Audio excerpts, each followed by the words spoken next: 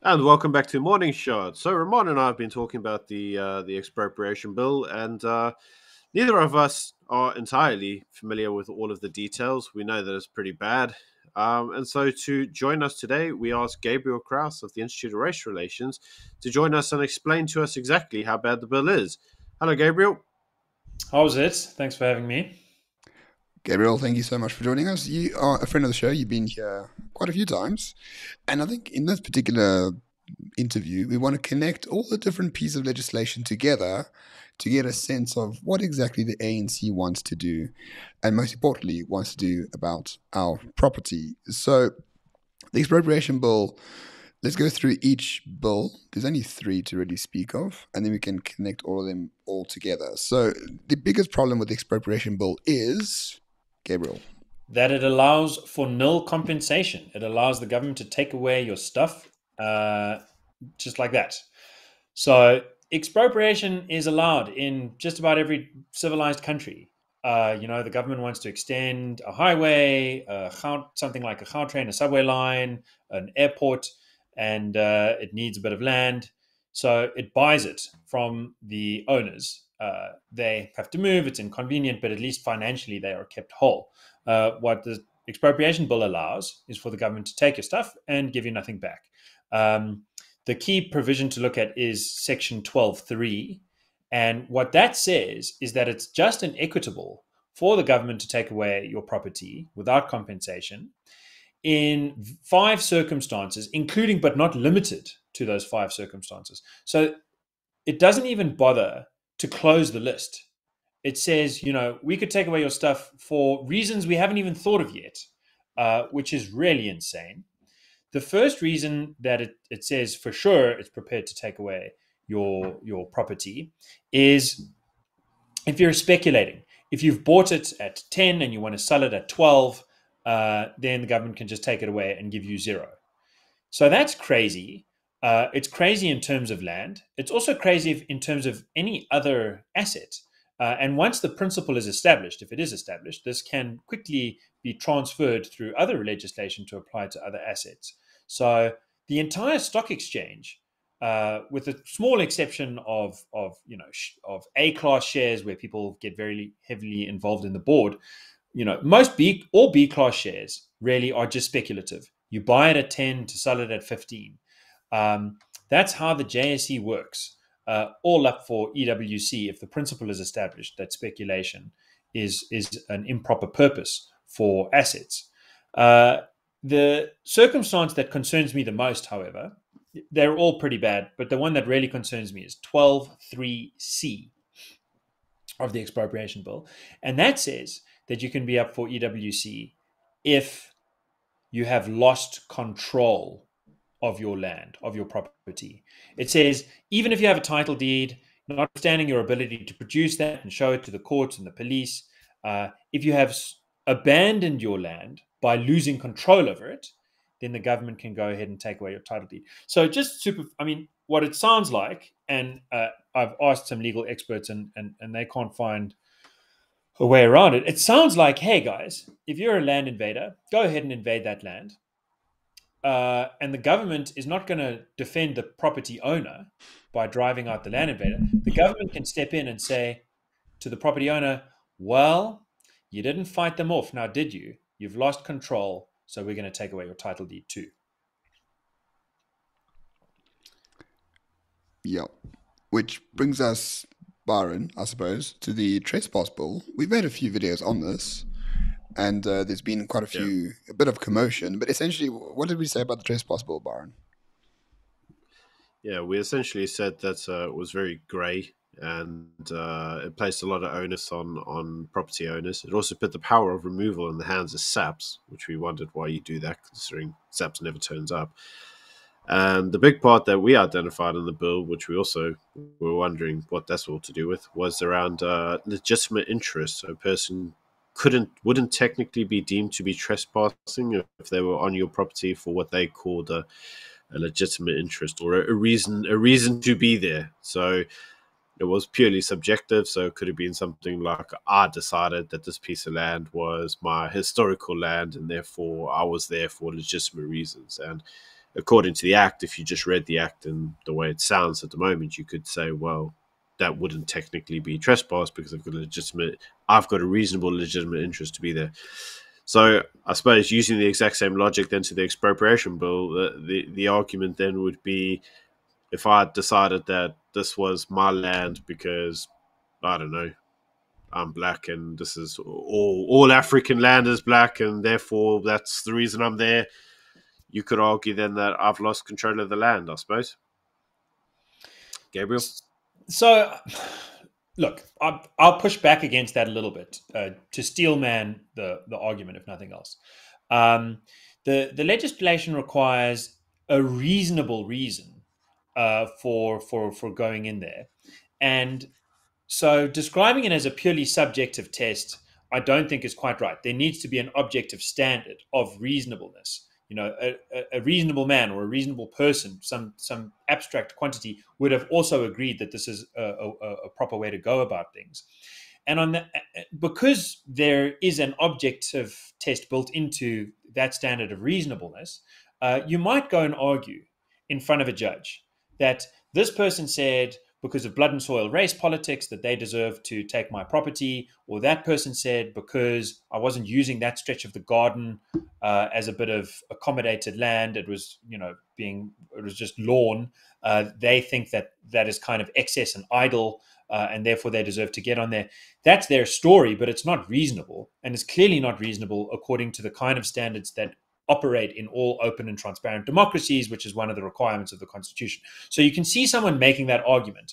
And I would suggest that if the judge is doing his or her job properly and sticking to the Constitution, then they will find in favor of the owner and find against the trespasser. And they'll say to the trespasser, dude, you're saying that you deserve someone else's stuff because of race or because it's a holiday house and they weren't there at the time.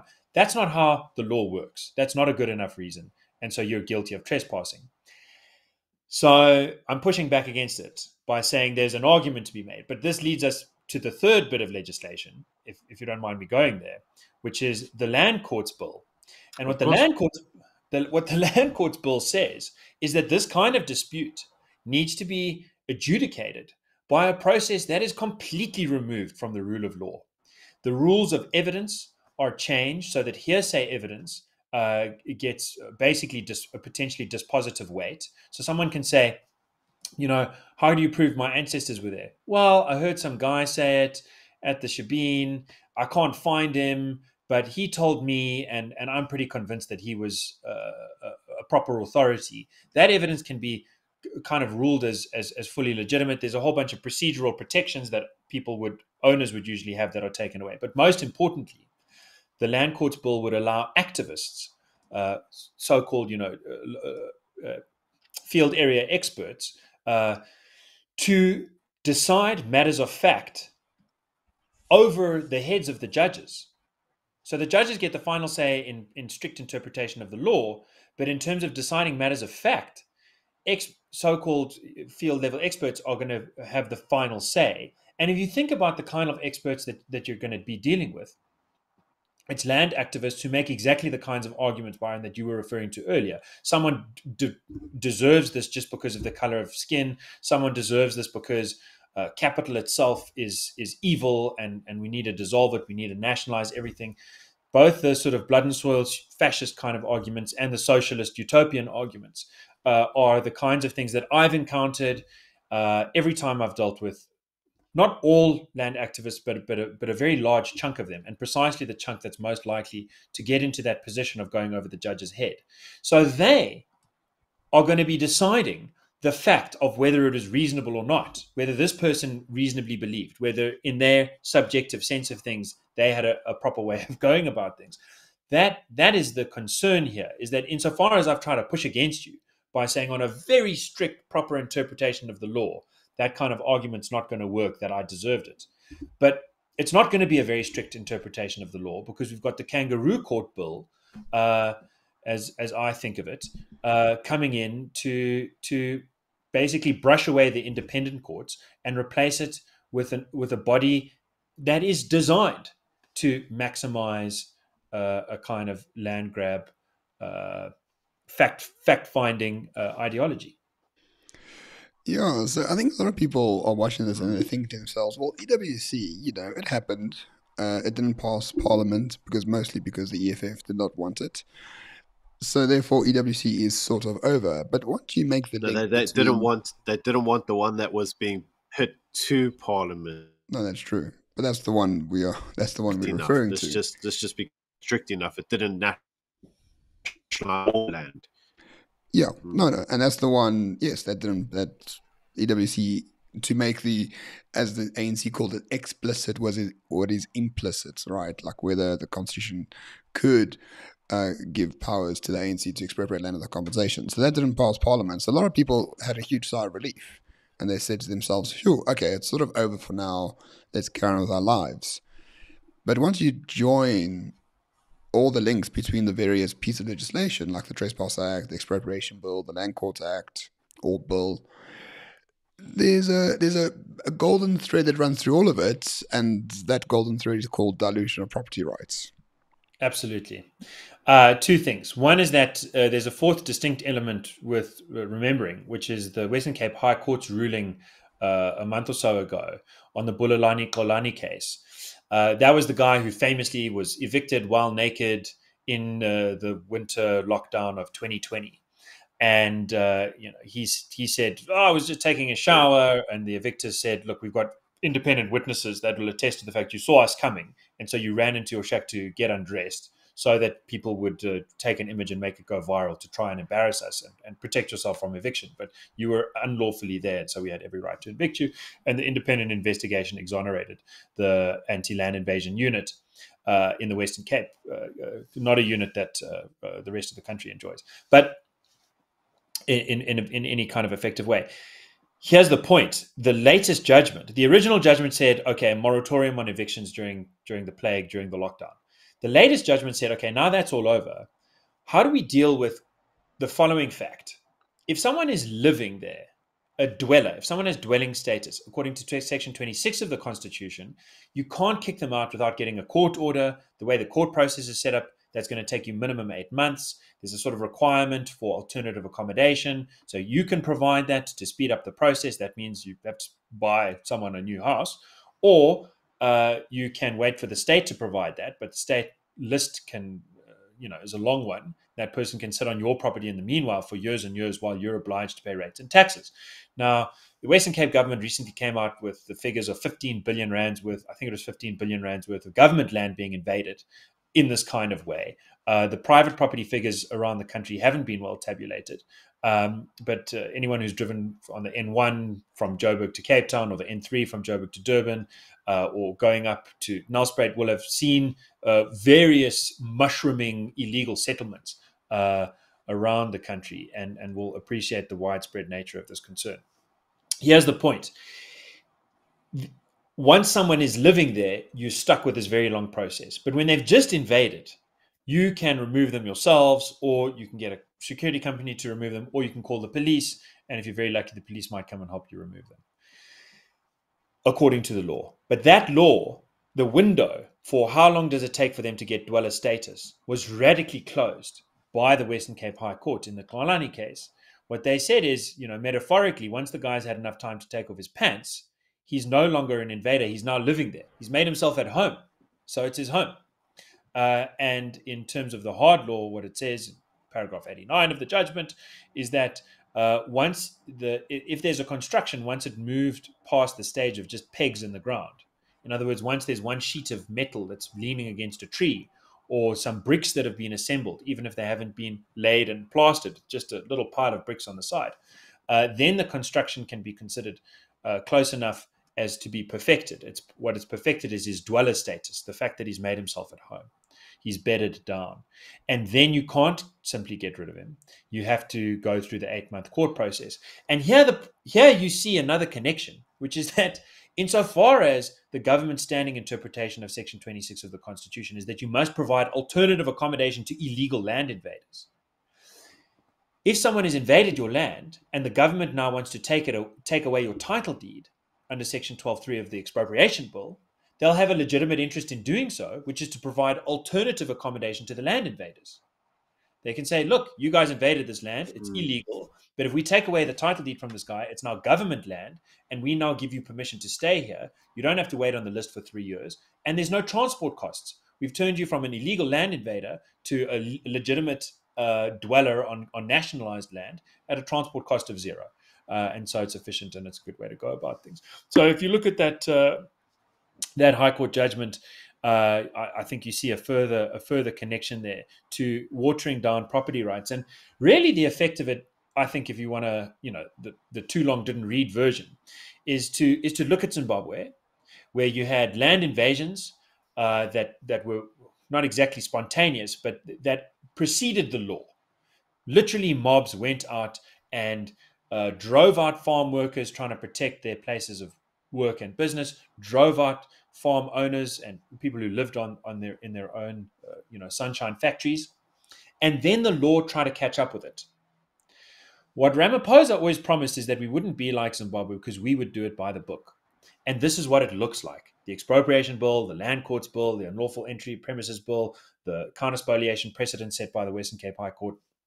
It's by the book that the law paves the way for a land grab. Every step of the way, from the first moment you break in, to bedding down, to getting the title deed, to being protected from prosecution afterwards. The law paves the way for land grabs and completely erodes the right of the property owner to hold on to what's theirs. If you think it's any consolation that the law is going to legitimize theft, just look at Venezuela, which wasn't like Zimbabwe, where first the mob led the way and then the government tried to catch up. In Venezuela, it was done by the book too. And the consequences were so dire that the average Venezuelan has lost 12 kgs weight through a sort of government starvation program. The currency is hyperinflated to the point where all people's savings have diminished. The average professor and doctor's monthly wage from the government now can't buy 4 loaves of bread and 2 tomatoes. It really is a horrific situation where everyone who can flee has fled and everyone who remains is immiserated. That was by the book land grabs, and that's the program that the ANC is currently set for South Africa. It's very important to not be complacent and not think that because the constitutional amendment didn't go through, this can't happen. Unfortunately, that whole implicit-explicit thing that you referred to, Ramon, the Constitution very clearly prevents all of this if you just read the letters of the law. But if you read in between the lines in the way that the ANC has tried to do and has convinced, unfortunately, even some players in big business and academia and the media, it's changed in between the lines. In between the lines, according to so many people, it now allows for expropriation without compensation. So even though they didn't change the letter of the law, they might have changed the opinion of what the law allows and doesn't allow in enough people's heads that the Constitution won't save us if we're not prepared to stand up and save ourselves. Interesting. So now that you've painted a doomsday scenario, what hope is there for anybody? I think it's very important to note that in December 2021, when the 18th Constitutional Amendment Bill failed, it failed because it only got 204 votes. So there's 400 members of parliament in the National Assembly. So a majority is 200. So they got a majority plus 4. It's not only the EFF that stayed away for political reasons. It's also ANC MPs. Roughly 25, 30 ANC MPs stayed away because they also had a few tiny little parties that joined them in. So you need 201 votes to pass this thing, or 200 plus the Speaker's special dispensation, but let's say 201. So if you can get rid of 5 MPs, if you can get 5 more ANC MPs to stay away, or 5 more MPs from some of those smaller parties to stay away, they don't have to explicitly come out against it. They can just get lost in traffic, get stuck in traffic. They can have a sick day. There's all kinds of ways. Those other ANC MPs didn't advertise the fact that they didn't vote for expropriation without compensation. They quietly sort of demurred, as it were. And they did so because of pressure. They did so because it was so obviously a stupid idea that would ruin this country. And because there wasn't a great prospect of victory, it was convenient for them to stay away. It saves them the opportunity. It's like a little insurance policy. If they do one day defect from the ANC, if the ANC does one day collapse, they can come out and say, look, we were with the ANC, we believed in it, but we didn't go all the way to voting for its most stupid ideas. We just need to add 5 more people to that list. And the way to do that is through pressure. That's the pressure really does affect politicians who are ultimately competing to hold on to their own jobs, to hold on to their nipple on the teat of the government hog of largesse. And there's 2 ways to direct that pressure, I think, that are obvious and important to rehearse nevertheless. One is by challenging big business. So we've got a letter writing campaign with all the major banks in South Africa to say UOX came out against EWC last year, but now Ramaphosa's brought it back to life at the ANC policy conference, saying, it's a great idea. Are you willing to come out and refresh your own view, refresh your pressure against it? I think that everyone who is with a bank or with an insurance company should go ahead and write to their manager, write to whoever their sales rep is, and say, what are you doing to protect my assets? That you have a fiduciary duty to protect your clients from this direct and systemic risk. Are you doing anything about it? The same for the major food retailers. We've written to all of them saying food security is already a nightmare in this country. With the war in Ukraine and the recent visit from the Americans, it's like half of all anyone could talk about. And it really is a crisis. There's 1.5 million children suffering stunted growth because of malnutrition, climbing to 1.7 by 2025. That is unacceptable. We were already having a food crisis. This is going to make it much worse. What are you guys, with all of your brand advertising about social conscience and caring about the little guy, what are you actually doing about it? Woolworths, Checkers, Pick and Pay, and so on. We've gotten some responses from them, and we've got a meeting already arranged with them, with the sort of commercial goods consortium. But I think the more private consumers apply pressure, the more that then feeds upwards. The same for property developers, and so on. Wherever you're connected to the property market, apply some pressure and let that feed upwards. That's one route. The other route is to sign on to the Institute of Race Relations petition.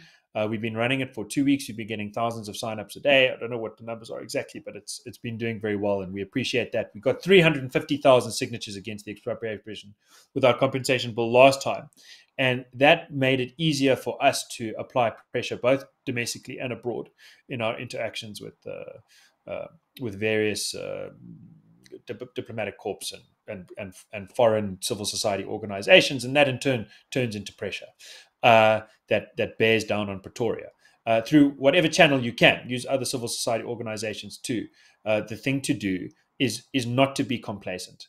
I'll just wrap this by saying I was once at a sort of off the beat land conference in KZN, where a couple of Zimbabwean former farmers wept.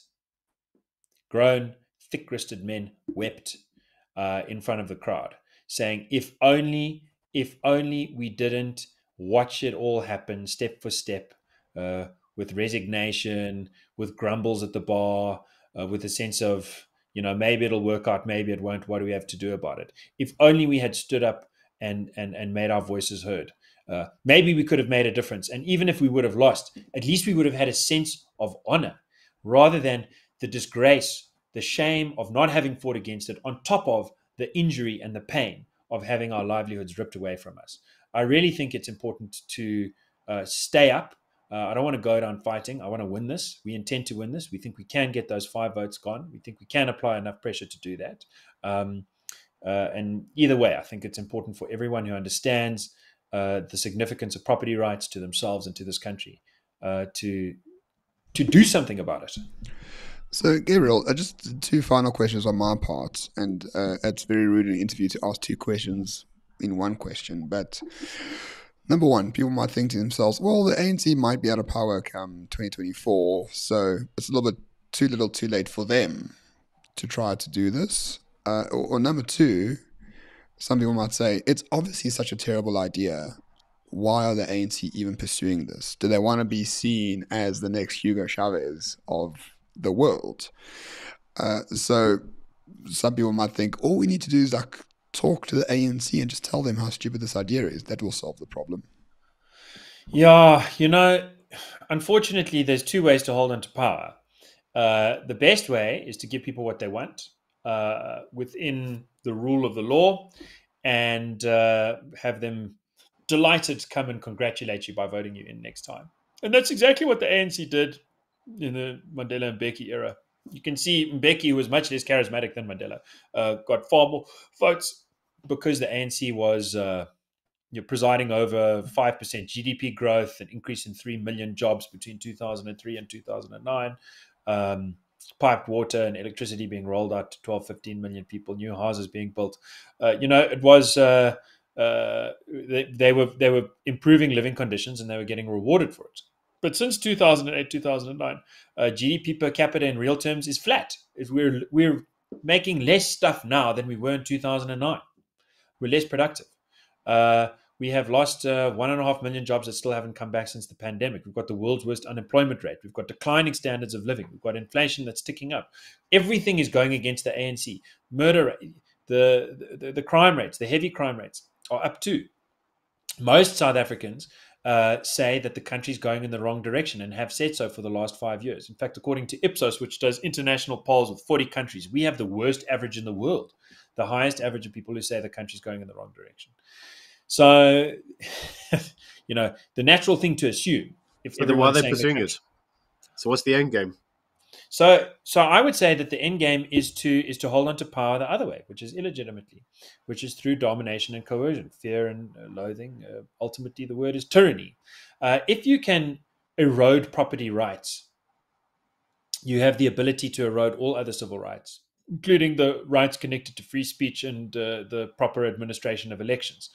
Why is that? Well, everyone is up on the chopping block when you erode property rights. Every municipality in this country that's bankrupt has a quote unquote public interest in trying to improve its books, and it might try and do so by expropriating your property without compensation. The holiday house, the thing on the periphery of the peri-urban areas, or the business in the heart of it that the government claims it can run better itself with more social conscience, as happened in Venezuela. Once you allow EWC, once you allow that, that means every business person that is sponsoring the opposition, every charismatic person, every brave citizen who stands up and makes a noise, criticizing the ANC, criticizing its EFF ally, criticizing their inability to make life better, stands to have their stuff expropriated away from them.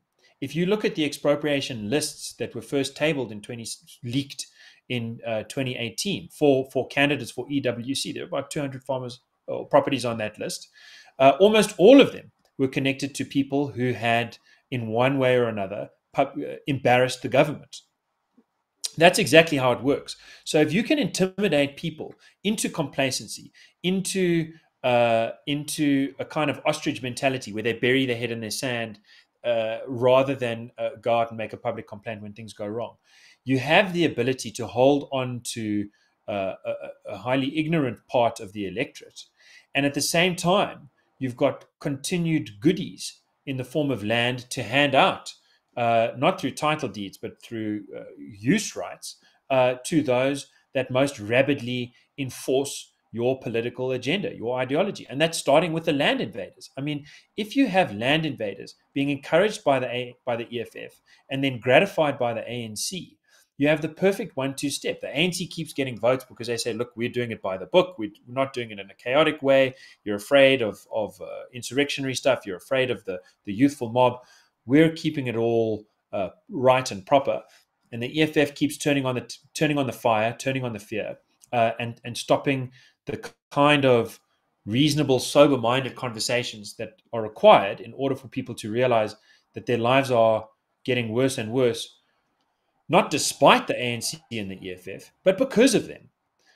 So I think we have feared for the last few years the zonification of South Africa, where the ruling party increasingly relies on uneducated, very desperate rural voters who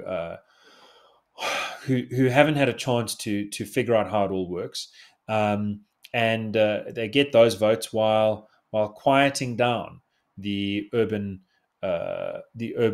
more middle class, working class, and ultimately elite class people who have more to lose. And we already see that the ANC in the latest polls I looked at, the ANC is below, it's literally even below the DA in urban South Africa. The DA is on 37, the ANC on 33, and that's across races. But rural South Africa, while it doesn't have nearly the land hunger that the ANC is often described, it doesn't necessarily have the capacity to connect the dots. It's not plugged into watching your guys' show. And so how's one to know unless you have that kind of opportunity? In the absence of that, I think you have a real step forward to dominating South Africa by threatening people implicitly with expropriation without compensation if they don't get behind the party line. Yeah, listen, this is all very depressing. Okay, I'll go. We're not a depressing show. Byron, can you lift our spirits a little bit? I got one last question. And that is, obviously, South Africa right now, property markets, it's not that bad. I mean, it's still moving. There's people are buying property. What's your recommendation? Should people invest in property, given everything, or take their money and run? I think that a lot of it comes down to what you consider an investment in property to be. If you think buying a house or a flat or a business means you pay the money, you pay back the bond, you take the loan, whatever it is, and that's that, then I think you're taking a very big risk.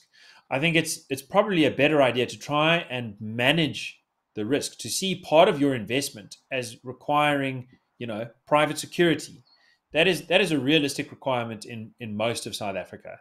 I think part of your investment needs to be in the deeper level of security that is the government, into reforming the government, into getting the government to protect your property rights rather than attack them. Because ultimately, no private security company can protect you from the police if the police are there to enforce EWC. So I think if you want to invest in South Africa, do so with your pocketbook and do so with your voice as well. Get behind some initiative, any initiative, to stop EWC. I do think that buying time is very important. 2024 is coming up, and for all the gloomy stuff that I've said, a lot of South Africans are not happy with the ANC. They're not happy with how things are going. And if the coalition parties can stop squabbling between themselves and fist fighting and whatnot, they can offer. This really can be a change election. And if not, you can buy time to 2029, when I think change is pretty much inevitable, in one radical direction or another, either for the real good or for the worse. So in that meantime, if you invest in the public square, I think you could look back in 20 years at any property that's been bought now as a fantastic investment. You're at the bottom of the political apex. You've had the worst policies of the ANC for the last 15 years, completely arresting development.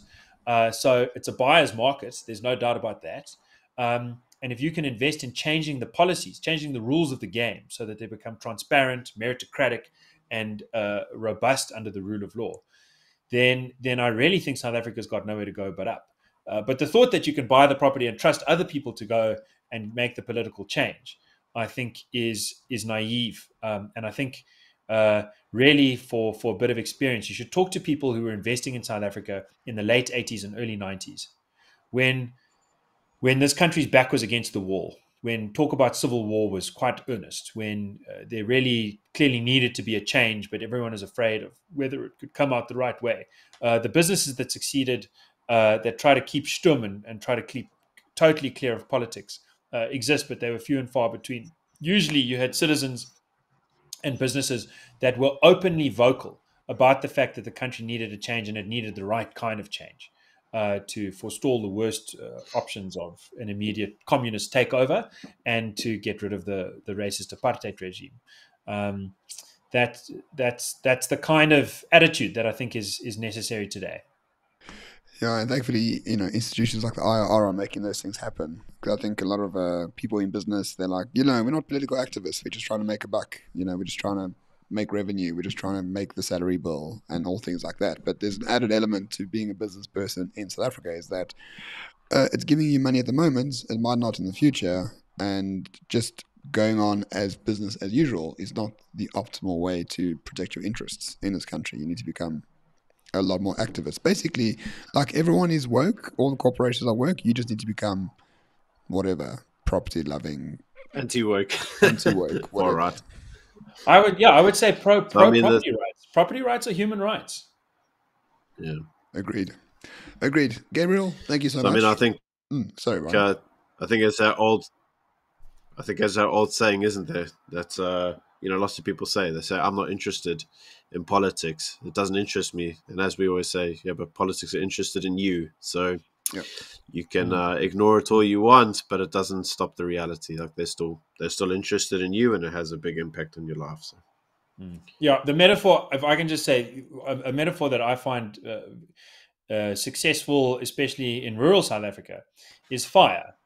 There is no farmer in this country that sees a fire on the farm next door and sits on his hands and does nothing.